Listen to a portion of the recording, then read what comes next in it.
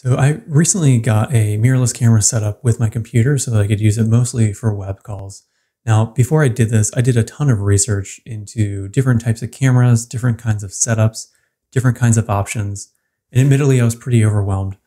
But what I wanted to show you was kind of my setup today, just so you can kind of see how that looks. I'm using the Canon EOS M50 Mark II. And I know that there was some kind of negative press about kind of the release of this in terms of people are hoping for better feature improvements than they had from the previous one. I never had the regular M50, so I can't compare this to the previous one. But what I can say is that I've been really happy with it. And I think that it leads to some really great results. And for what I've been using it for in terms of video calls, I think it's been doing great. Now, the current setup that I have is I'm outputting this to an Elgato capture card.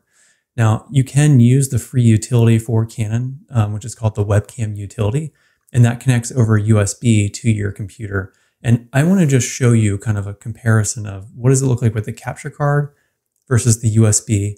And then I'll show you just the built-in camera that I have on my Surface device as well, so you can kind of see all of those in action.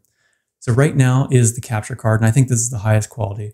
And if you notice, for example, if I put my hand across the screen, it looks pretty smooth. The frame rate that we're getting in the recording is really good.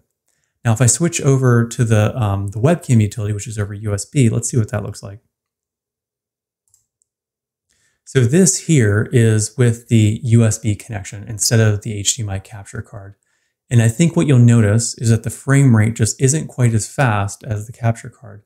If I run my hand across the screen, it looks a little choppy.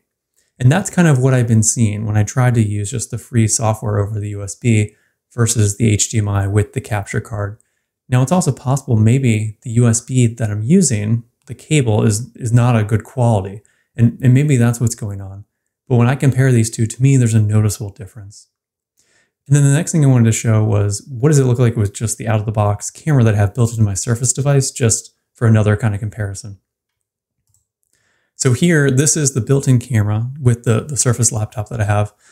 And I think that you'll see a really big difference between all three of these options. And now obviously it's a built-in camera and you're not gonna get quite the same as what you can get with a mirrorless camera with a lens. But I just wanted to share this for full comparison. So I'm gonna switch back to the capture card setup. And so once again, this is the final setup that I've been really happy with. And when I've had calls with people over Microsoft Teams, they've been really impressed with kind of the quality that they've been seeing on their end, and it's been a lot of fun. The other thing I forgot to mention is that I'm using the kit lens that comes with the EOS M50 Mark II, and I think that that's been great. You know, you get kind of a little bit of a blurred background effect. I know that there's other higher end lenses you could use with this, but quite honestly, for me and what I've been doing, this has been fantastic.